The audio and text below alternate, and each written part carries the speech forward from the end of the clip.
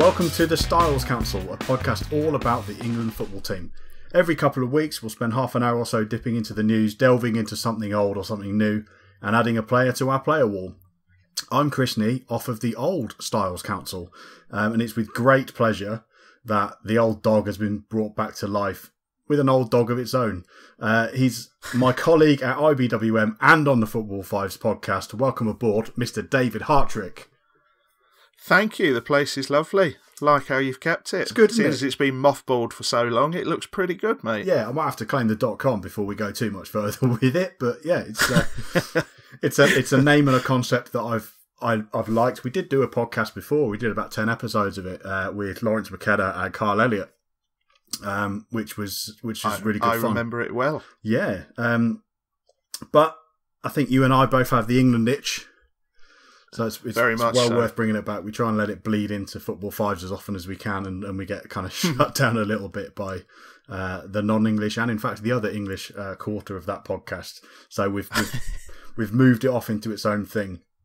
What we're going to do each week is just kind of have a look at a few, or in this case, one salient-ish news item to begin, and not quite new news, Dave, but news regardless. And England related in a sense, depending on how you view the player himself. Theo Walcott signs for Everton from Arsenal. He's kind of relatively significant in England world, isn't it still? If not for any other reason than he has an England youngster competing for his place. Yeah. People who have sort of followed me on Twitter for a while or listened to the other podcast, I've often been accused of having a slight agenda with Theo Walcott, and it's with a heavy heart I can say, yeah, I have, and that agenda quite simply is I don't think there's a player in an England shirt who has ever let me down to quite the extent Theo Walcott has, in that I honestly thought we had a real difference maker, and I'm not talking about another Gaza Messiah figure. I'm not talking about another midfielder when we were so amply stocked for so many years in midfield. I thought we had another young kid who would give us something completely different, was absolutely lightning quick. And this is before, I should say, this is before the Croatia performance as well. I was really excited by Walcott. And he's just turned to stodge. His pace was never... He never capitalised on it enough for me. He's never kicked on from a certain point. I mean, I don't think there's a player who has plateaued quite as obviously as Theo Walcott for so long. And I just feel like he's become the player who only scores when you're 2 or 3-0 up. He's that player who's only interested. You know, you would never... He's not a trench warfare player. He's not a player that you would want fighting for you when you're desperate for a result. And it really annoys me. It really annoys me because, to be perfectly honest with you, he should be.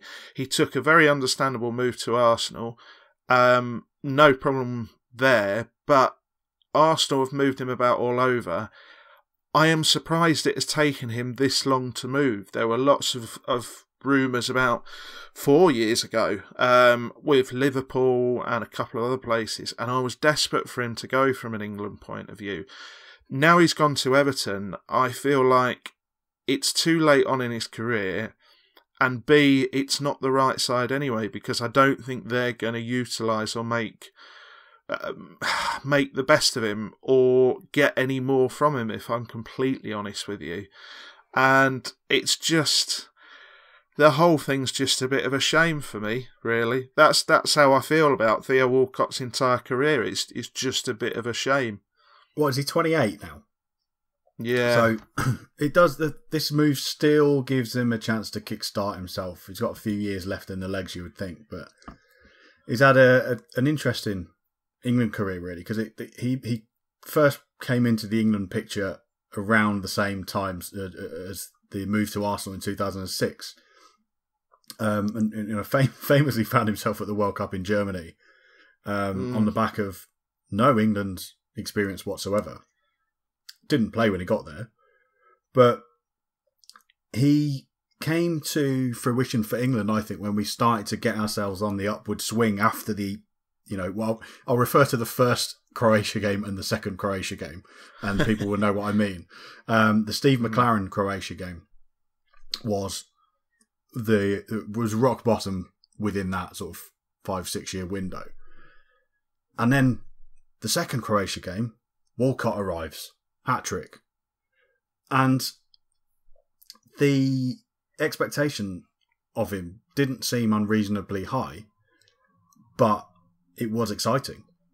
And it seemed as if he was going to be an excellent player. And then we had these years and years of him trying to figure out where he wanted to play, and Arsenal not quite lining up with his wishes of where he wanted to play. And, he's been there now for 12 years, and it's been a strange old Arsenal career. I can't speak as a supporter, but if I could, I might say he's been both endearing and disappointing. Yeah, you look at all the attributes he had when he first came onto the scene, and he should be absolutely tailor-made to play either side of a front three. I'm going to use the words inverted winger. As an inverted winger, he should be... There's not a player with a more natural gift set, I don't think, to play in that role. And yet, he's not a striker. He's not a true winger. He doesn't really play wide on that front three with any real impact. He can't play deeper. What is Theo Walcott? That's the question I'm sort of left with at this point. Having thought a long time ago, bloody hell, we really have got one here. And that's why it's just, I honestly can't think of another player in my lifetime who has disappointed me to the extent that Theo Walcott has. Who knows? You're right, Chris. There is still plenty of time to... I'm not going to say resurrect a career, because let's be honest, he's in a Premier League squad, he's going to get minutes, etc. The bar shouldn't always be at the very top end for every player. But from an England point of view, I feel like he's a long way from that squad. And I'm not sure, if you dropped him into that England squad right now, he doesn't fit anywhere. But this is my problem with Theo Walcott now. I'm not sure he fits in any team. Yeah, that's fair. We're not certain that Jesse Lingard makes a squad, right? No. Which just shows you exactly how far away Walcott is from it. And he's been away from it for a while. He was injured at the last World Cup. He didn't go to Euro 2016. He did get back into the squad late in that year. But he was dropped again, and if I remember rightly, Gareth Southgate was really critical of the way he played in the 2 games that he played at the end of 2016. So it's not too bold a shout to ask whether he's finished at England level, is it? Not at all, and I think he is. I honestly think he is, because it's going to take a pretty... At this stage of the season... We're coming on towards February now. It's going to take a pretty miraculous about turn form-wise to get him near to that squad. In terms of moving from the squad into the team, there's another gigantic gap to cross. I just can't see it. I'd love to be proved wrong. I really, really would. But I've just resigned myself to the fact now that is never going to happen. And that being the case, as an England supporter, I'm more interested in the knock-on effect of this transfer at Everton with Dominic Calvert-Lewin, because he's been used a lot by Everton this season, and they've been happy enough to rely on him as a striker with Wayne Rooney kind of floating around, and that huge supporting cast of unwanted number 10s not really doing anything. They haven't signed Walcott to add to that batch of number 10s. They've signed him, and he's probably signed for them, knowing what he said about his position in the past, to play up front and through the middle. So my initial reaction is to worry about him blocking Calvert-Lewin. Is there a positive side to that as well, though? It's tough to make that case that there is a positive side to it, because I think with Calvert-Lewin you've got a really good young player who has got something about him. He's been used a lot at Everton this season through necessity, but every time I see him, I always think he's just 10% short of being, talked about like a Rashford, or someone like that, because he's still really raw. He's clearly a player that is going to benefit from time in the team. So that makes you worry with with Walcott coming in. Does he get it? But I'm not convinced that Walcott's form is going to be that sparkling longer term, that he's not going to get those chances. And he's young, he's got a long way to come, but he seems to have, he's had one or two moments in the derby, obviously, but he seems to have a decent head on his shoulders. So I don't quite know what to make of it at the minute. I'm slightly undecided, but I think he's got enough about him to come through and to possibly force his way past Walcott. And that would be more down to Walcott than Calvert-Lewin, to be honest. Yeah, that's one way to spend north of 20 million, Nicker, isn't it? Yeah. Yeah. Right, we'll leave that there and get stuck into our main topic for the week, which is kind of a debating point, Dave. It was the only place I was going to go for the first episode of this podcast, and it's a question. And the question is, was England's 1997 team the best we've had since Italia 90? You know where I'm coming from, Dave? Yes. Yeah. It's a really interesting period for England as well, because we had a change of manager in 96 that we knew about. We had a team that went to the semi-final of the European Championships in 96. And then we had a very famous team that went out of World Cup 98 in fairly heartbreaking circumstances. And for me, the team that sits in between those and had Glenn Hoddle as the manager just about edges both of them. And as far as this question goes, it ain't my first rodeo. The Golden Generation thing developed a life of its own in the years after 97. And I always thought back to what I consider to be better teams in the mid-90s. And after writing a few articles about it, revisiting the 96 team, the 98 team, I came to the opinion eventually that the team that had played in Rome in October 97, and by extension the 97 team that qualified for France 98 was just better than both of them through sheer weight of ability, through having a string of decent results and getting to a World Cup, not by the skin of their teeth, but not as easily as we qualify sometimes now. But they are also not weighed down by any failure in a tournament as well. So I don't particularly see the Argentina game as taking the edge off the 98 team, but it might be playing a little part of that as well. And frankly, Glenn Hoddle, and the way it all ended for Hoddle takes away a little bit from what was, for a long period, a fairly exciting managerial spot for England, wasn't it? Yeah, Glenn Hoddle is somebody, in terms of being England manager, I think me and you both have quite a lot of affection for him. Yeah, the gaffer. It ended absolutely terribly. Yeah. And I still look back at how it ended and just think that's like something written in a parody book. It's not, that can't have happened in real life. But he had England playing some really good football. But I also think back to this team, Chris, and I think about it just makes me sad when I look at some of the places we struggle in terms of filling a squad right now.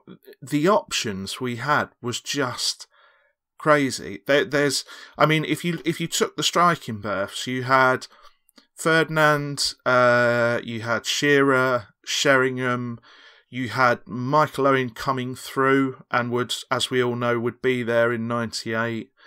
And there was more besides. There was the names that people like, sort of, who are in there or thereabouts with the squad, like Robbie Fowler and what have you, who, let's be honest, would be in that squad absolutely nailed on today.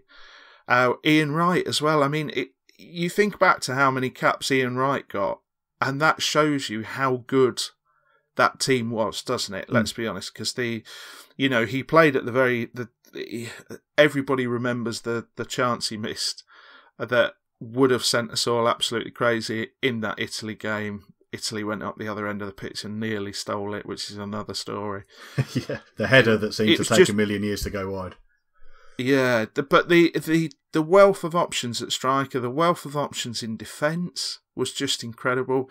And then that midfield, whatever you think of David Batty, for instance, or Paul Ince, or what have you, there were no soft touches in that team at all. And Hoddle got them playing in such a way that there was this real mix of silk and steel. And I thought about this question a lot today, Chris, because everybody knows how I feel about that 1990 team. That Italia 90, rightly or wrongly, is held up in all of our minds as England fans as a pinnacle, as a high point. That it's been quite fashionable recently to sort of downplay it and say, oh yeah, but it was a terrible tournament, etc., etc. That 1990 side was incredible when you actually look back through it. And Beardsley, Lineker, Barnes, Waddle, Brian Robson as captain till we lost him, obviously, and then you put the sprinkling of stardust in there with Gaza. Incredible. You look at that 97 team, and do you know what, Chris? I think it is better. I think better than it is 90. better.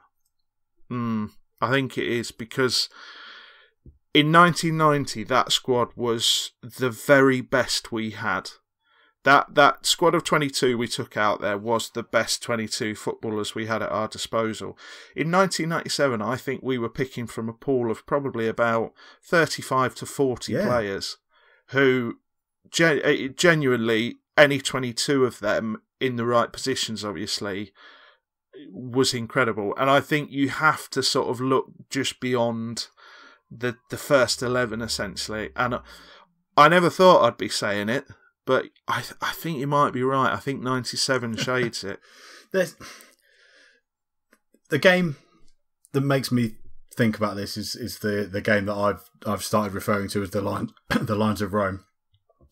The bench that night: 2 Nevilles, Ian Walker, Steve McManaman, Paul Scholes, Robbie Fowler. Exactly. That is crazy. And exactly. The team that played was Seaman, Sol Campbell, Southgate, Adams, Graham Lasso, Gaza, Batty and Ince, which for me, that's it. That's why this team. Beckham, Ian Wright and Teddy Sheringham. And think of all the players that aren't in there. I think if you take 2018, so take the first team from the last England game, who actually gets in there ahead of a player that's already in there? You've got to put Harry Kane in. Yeah, Harry Kane makes it. So Harry Kane probably plays up front with Sheringham. I tell you what, there's not, off the top of my head, I can't think of anybody else I'd swap, Chris. No. Well, these are top quality players. Where you might look would be, do you find a specialist right back to go in instead of Sol Campbell?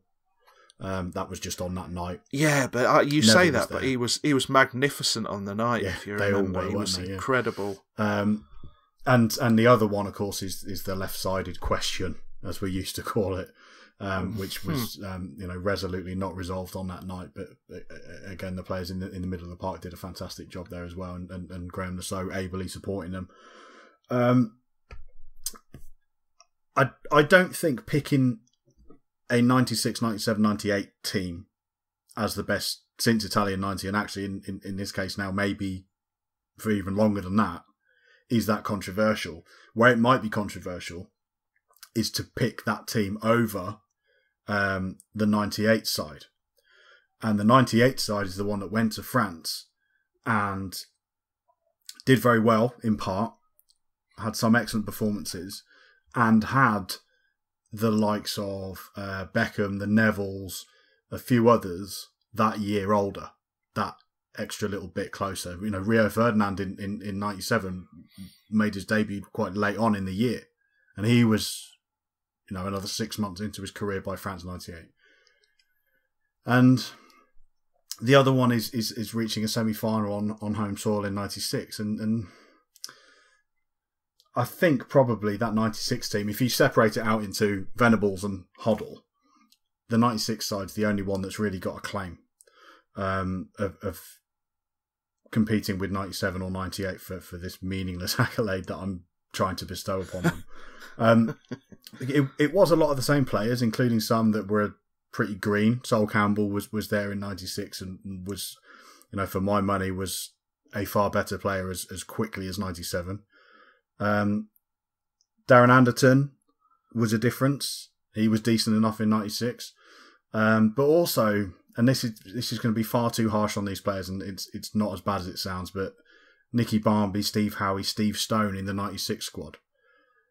I think the truth is, when you boil it down to an 11, there's not that much to choose between 96, 97, 98. And actually, I think my preference is mainly based on the presence of David Batty. And one of the big differences as well is the managers themselves.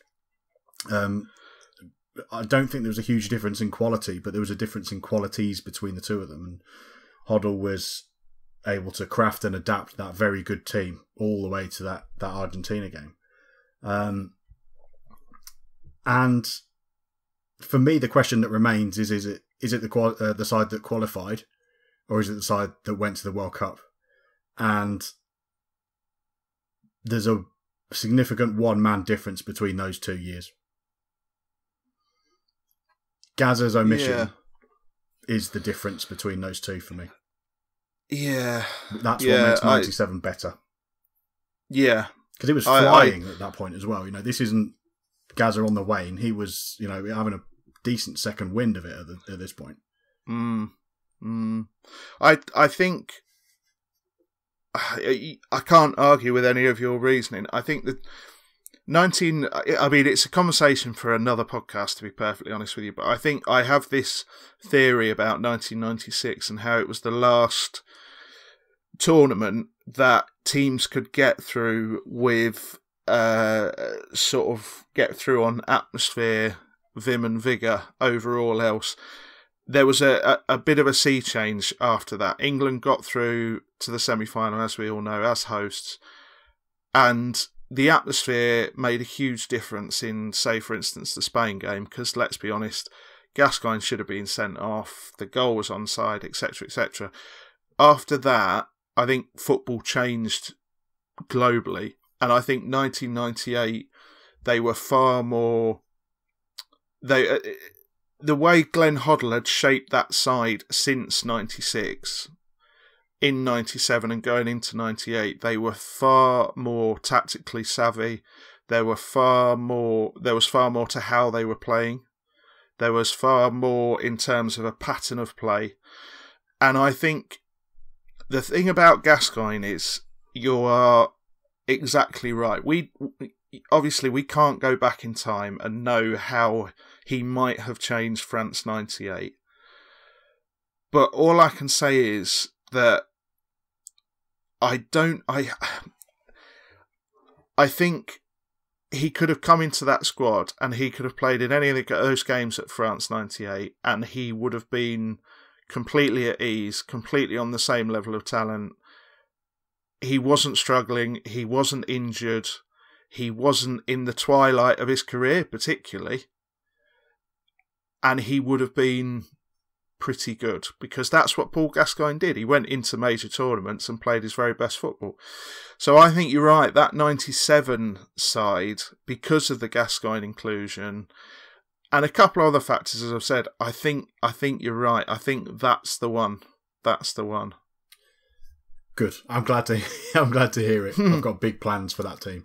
We'll move on now to our player wall feature. We may, and by may I mean will, have a physical version of this and take a photo of it and pop it on an Instagram somewhere. What we're going to do is each fortnight, Dave or I will just bring in a player. Doesn't have to be a good player. just a player that we want to talk about, has some kind of resonance in the world of the England national team, and we'll chat about him for a few minutes. I'll be bringing in Jack Grealish at some point soon, Dave. You're going to have to start off better than him, and I don't think you've managed it. Who have you got? I've gone for a Gansu Tianama legend, and that is Paul Gascoigne. If you're going to start and do this, we may as well start with a biggie. We may as well start with the man who, for me, is the biggest. 57 England caps, which is criminal. he should genuinely, he should be touching 100. But the problem was with Gazza, we all know about his problems with alcoholism, etc., and his mental illness issues. He also, that is all a projection of his physical injury issues. He had some absolutely terrible injuries, and he had some real low moments where he got incredibly bad injuries coming back from bad injuries, which must, for a footballer, I think for any sportsman, must be the most sort of soul-destroying thing. But in an England shirt, I am of an age where I can remember Italia 90 extremely well. Mexico 86 was my first World Cup. Italia 90 was my first World Cup understanding that I was an England fan and that I wanted England to do well. And the darkness round the back end of that decade, even as a really young football fan, you were almost discouraged from being a football fan, even at a young age. It was there was violence on the terraces, and it was front page news every single day, and you had Maggie wanting to come up with all sorts of silly ID schemes.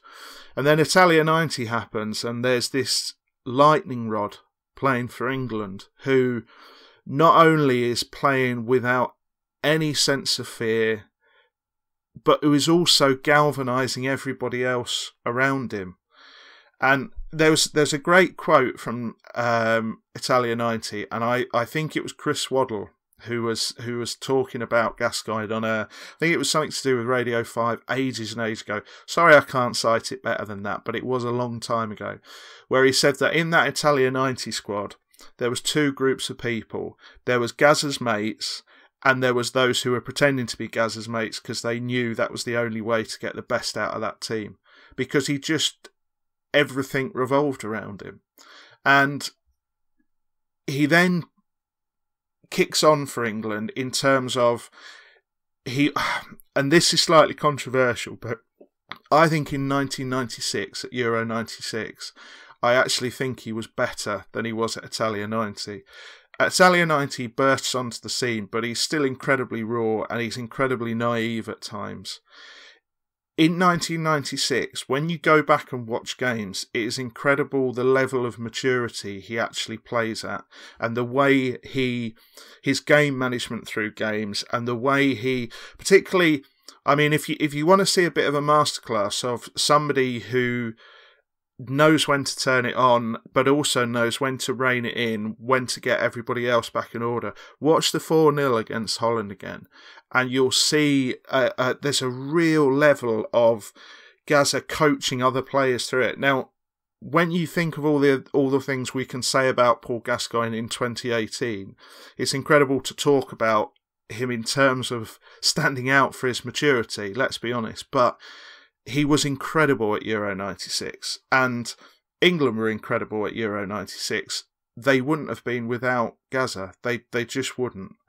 And it's fitting to start with Paul Gascoigne, because some of my England heroes are players who've only played 5 or 10 games. Others are, very obvious names. But Gazza is the one, for me, that pretty much made me go from a young fan who really liked football to somebody who was in love with it, and basically then developed this horrific lifelong addiction, which has both lifted me up to places I never thought I'd ever be able to go, and kicked me in the balls so many times it's untrue. But also he's the player that, for me, when I think about an England shirt, it's Gazza I see in it. every single time. So it may be boring, it may be cliche, it may be obvious, but there is genuinely only one place to start for me, and that's with Paul John Gascoigne. 10 years and 10 goals for England. Yeah. They were decent goals as well, Dave. Absolutely brilliant. There's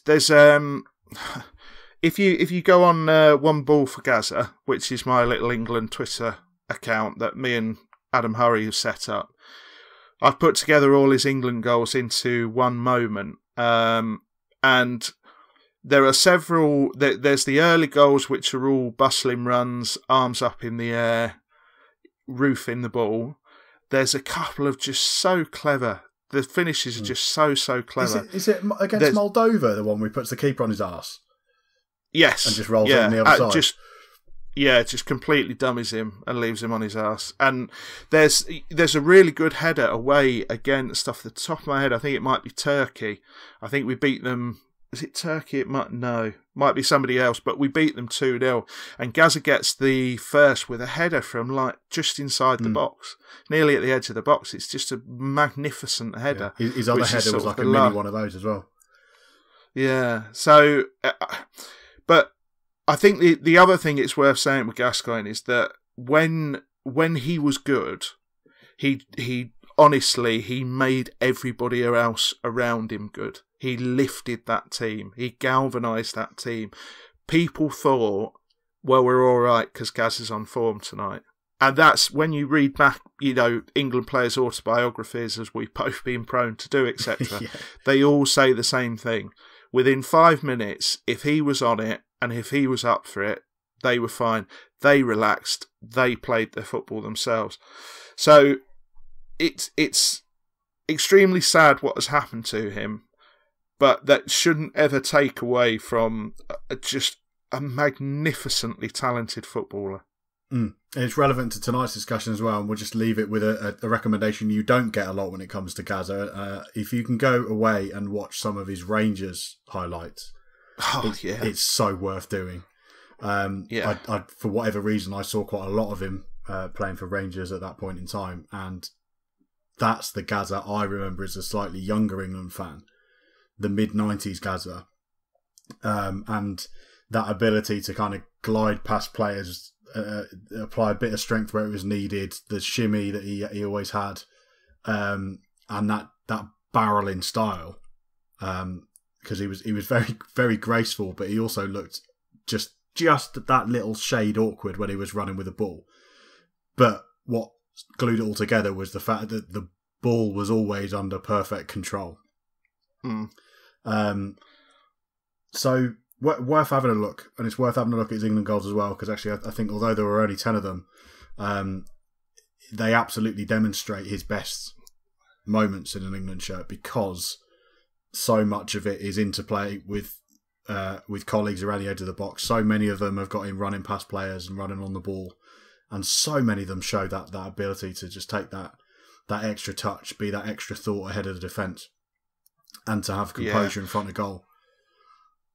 Yeah, that's exactly it. And in terms of just sort of the ratio between goals and quality of goals, there's only Joe Cole, who is another player I'll talk about on another pod, who comes close to him in terms of just nearly every goal being a really good goal. So, yeah, only one place to start. Sorry, folks, but he is out the way, so we could all move on now. We'll never mention him again. That's a lie. And with that, we reached the end of our first episode. I'm at Chris M. Nee on Twitter. He's at David Hartrick. And you can follow Sphinx FTBL on Twitter and Facebook for some other podcast bits and even more exciting football stuff to come. Cheerio. Cheerio.